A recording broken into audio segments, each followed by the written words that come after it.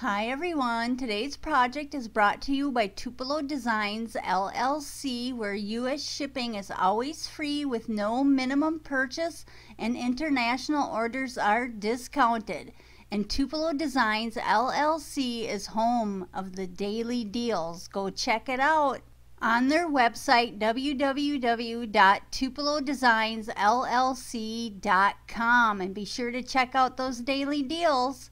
For today's project, I am going to make a notepad cover, and I am using this Doodlebug 12 by 12 paper pack. It's called Under the Sea, and it's some nice cardstock with lots of pretty prints. And this is mini writing tablets, and there's 5 of them, and I got those at the dollar store. This piece of cardstock is cut 10 3/4 by 4 inches, and I'm scoring it at 5 1/4 and 5 1/2. And those are 2 panels I cut 5 inches by 3 3/4. And I'm just deciding where I want these little tidbits that I have out of the paper pack. And I'm gluing them on with some double stick tape. And I'm not doing any stamping. This is strictly all that cardstock from that cute paper pad.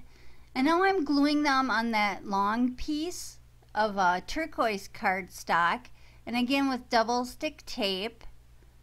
And I'm doing it on the front and on the back. And now I'm just deciding where I want all those little tidbits that I had cut out. And that's the Memory Keeper staple all over board. And I'm going to use the small staples. So I'm positioning it where I want it, and I just staple those little doodads up there. It's supposed to be like a little ribbon, but I used paper instead of real ribbon. And then I'm just adding some little banners, and that's all from scraps from this paper pad.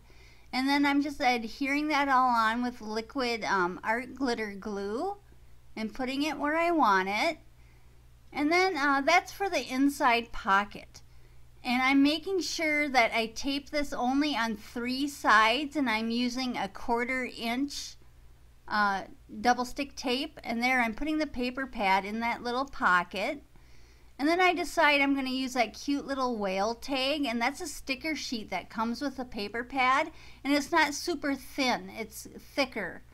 And then I'm just taking some baker's twine, and I'm making just a little bow up at the top.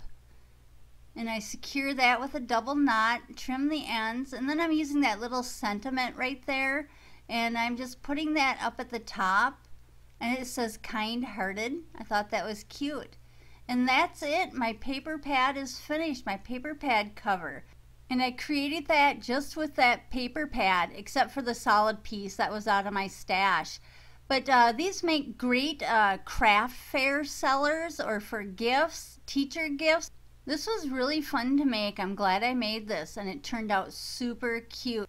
Be sure to sign up for Tupelo Designs LLC's newsletter, and then that way you'll get notified of their sales, which they have often. They have some great new products coming into the store daily. It's all the new products from CHA, and those are taking a little longer to ship, but it's worth the wait.